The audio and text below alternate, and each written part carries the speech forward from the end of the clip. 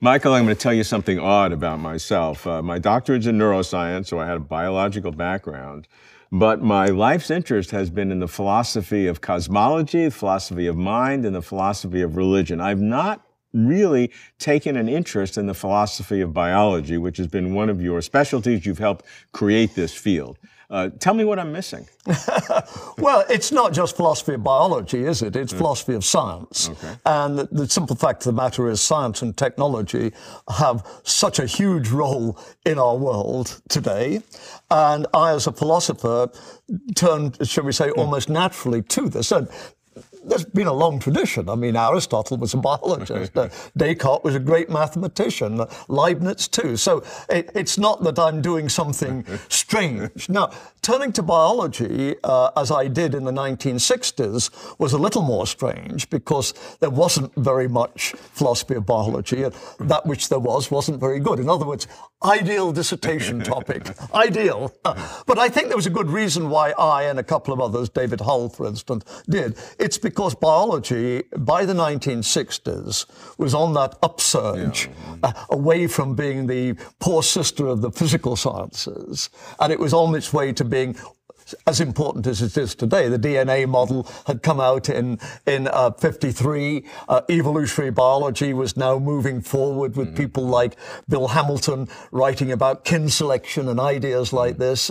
Evo Devo was just around the corner. So I think it was almost, what shall we say, fated that let's just say, bright in the sense of eager young philosopher of science like myself, looking for a dissertation topic, would turn to biology. I'd never done any biology because, as I say, in the 50s, biology was not high status. But, you know, by the time I got on board, by the late 60s, it was on the way up. So characterize the field for me. If you had to divide it into 3 parts or 5, what is the natural divisions of philosophy of biology? Well, I always incline to 3 parts, you know, omnia gallia et divisia in tres partes. I mean, I think there are really two big divisions. What one might call philosophy of biology, and what I've heard called by I think the rather ugly name of biophilosophy, but I prefer philosophy of nature. One way of doing philosophy of biology, in the way that I started, in the way that I think most philosophers of biology do today, is you're a kind of upper-level biologist. You're a kind of metabiologist. The biologist looks, let's say, classification, looks at different organisms and sees differences and tries to work out what the differences are and then relates this to evolution and so on.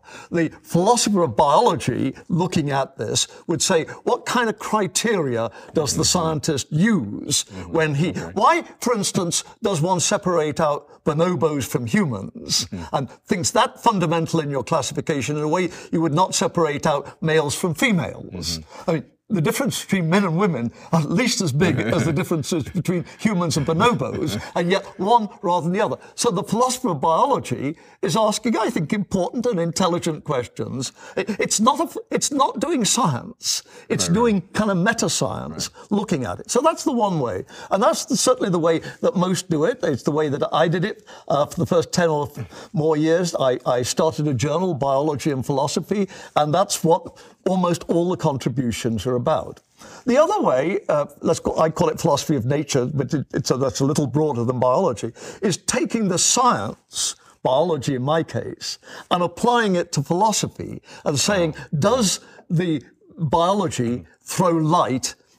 For instance, if you were a theologian, to what extent does evolutionary biology conflict with the Apostles' Creed? I mean, that I would see being doing or philosophy of nature. That would be theology of nature. But so for me, philosophy of nature is taking biology and saying, what about epistemology? What about ethics? What about some of these sorts of issues?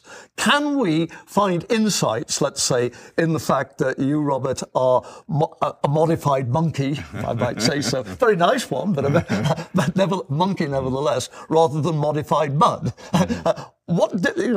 Given this, to what extent then is the fact that one assumes that when you find yourself in a moral situation or something like that, an appeal comes out from Planned Parenthood, you say, yeah, I'm not a pregnant mother, but I believe in Planned Parenthood. Here's my $100. Of course, you're in television. My $1,000. I'm just a professor. So in other words, I'm interested in saying the fact that we are modified monkeys. What does this mean for our moral sense or something like that? So let me explore each of these two. In the first category, in which you're applying philosophy as this meta vision and examining the process of biology, you mentioned various things that they all seem demarcation oriented. How do you divide this from that? What are some of the other questions that would be in this meta approach other than demarcation questions, which seem important, but of an older kind of science? Well, the best of all is evolutionary theory. Why the hell should we accept a story about dinosaurs and these sorts of things when we never ever see them? Why is it reasonable to believe that we are modified monkeys rather than modified mud? So the deep philosophy of what are your assumptions and what are the philosophical... And, of course, and that's really worth exploring. Right, and you're right back into the fundamental questions that have occupied philosophers, say, like Ernest Macmillan, for long. I mean, realism, to what extent can we explain what we see here in terms of unseen entities? So, as I say, I think a lot of philosophy of biology is distinctive in being about biology, but it's at heart, it's philosophy of science. And, frankly, that's a very good thing, because I think too long there's been the assumption, Kant said, there will never be a Newton of the blade of grass. Too long there's been an assumption that they're foggy-minded old whatever. If you go into biology, it's because you can't handle the math, or you're a girl. And I think that what we're seeing now is that biology is just as tough-minded as any other science, but it also demands tough-minded philosophy. Yeah, well, that's very good. In the second category, where biology is now being applied to other kinds of things, that sounds broad, because philosophy of mind, for example, which is a massive field, or philosophy of religion, two things I'm very interested in. There's a great impact of biology on both of them. And so how do you then demarcate between the philosophical fields? The way you've defined your second category of philosophy of biology, you're subsuming a lot of other fields that a lot of philosophers spend their whole lives on. Yes, but the point is, Robert, you forget I'm a philosopher. I'm a philosopher first. So you say, how do I demarcate? This has been done for me. I mean, I'm part of the legacy of philosophy. So issues like the starry heavens above and the moral law within, as Kant said, are demarcated for me. So this is why I'm so interested in picking up issues. You mentioned the mind. One of the things I'm particularly interested in at the moment is to what extent does evolution throw views on philosophies of mind? I mean, William Kingdom Clifford said, if you're an evolutionist, you ought to be a panpsychist. Oh, wow. You ought to think that at some level, even the molecules have mind at some level. Now, here's a good question. I mean, this is a philosophical question. What is the nature of mind? But of course, you're bringing biology. Is evolutionary theory in any sense relevant, as Clifford said, or is it totally irrelevant, as, for instance, Thomas Nagel said in Mind and Cosmos? So you can't get deeper or more exciting philosophical questions than these.